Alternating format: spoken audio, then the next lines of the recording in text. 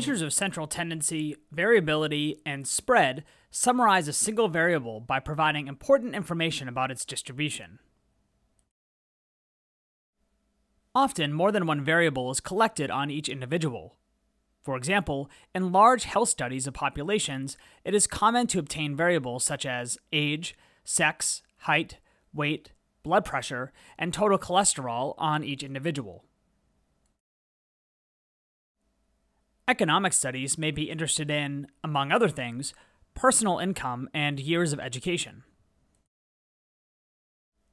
In this chapter, we consider bivariate data, which consists of two quantitative variables for each individual. Our first interest is in summarizing such data in a way that is analogous to summarizing data on a single variable. By way of illustration, let's consider something with which we are all familiar: age. It helps to discuss something familiar, since knowing the subject matter goes a long way in making judgments about statistical results. Let's begin by asking if people tend to marry other people of about the same age. Our experience tells us yes, but how good is the correspondence? One way to address the question is to look at pairs of ages for a sample of married couples. This table shows the ages of 10 married couples. Going across the columns, we see that, yes, husbands and wives tend to be of about the same age, with men having a tendency to be slightly older than their wives. This is no big surprise, but at least the data bear out our experiences, which is not always the case. The pairs of ages in the table are from a dataset consisting of 282 pairs of spousal ages, too many to make sense of from a table. What we need is a way to summarize the 282 pairs of ages. We know that each variable can be summarized by a histogram and by a mean and standard deviation. Each distribution is fairly skewed with a long right tail.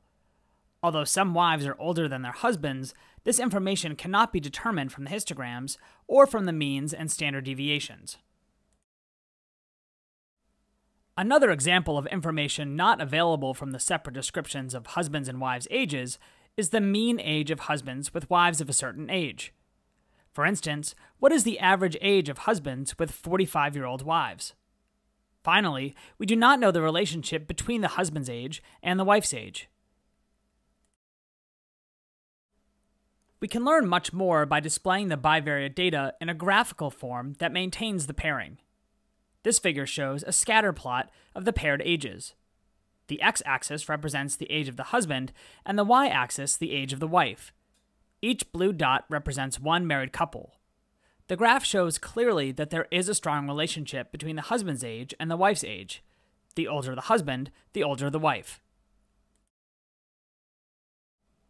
When one variable, y, increases with the second variable, x, there is a positive association between x and y. Conversely, when y decreases as x increases, there is a negative association. A second characteristic of these data is that the points cluster along a straight line. When this occurs, the relationship is called a linear relationship. This figure shows a scatter plot of arm strength and grip strength from 149 individuals working in physically demanding jobs, including electricians, construction and maintenance workers, and auto mechanics. Not surprisingly, the stronger someone's grip, the stronger their arm tends to be. There is therefore a positive association between these variables. Although the points cluster along a line, they are not clustered quite as closely as they are for the scatter plot of spousal age. Not all scatter plots show linear relationships. This figure shows the results of an experiment conducted by Galileo on projectile motion. In the experiment, Galileo rolled balls down an incline and measured how far they traveled as a function of the release height. You can see that the points do not fall on a straight line. If you drew a line connecting the lowest point and the highest point, all of the remaining points would be above the line. Scatterplots that show linear relationships between variables can differ in several ways, including the slope of the line about which they cluster, and how tightly the points cluster about the line. A statistical measure of the strength of the relationship between variables that takes both these factors into account is the subject of another section.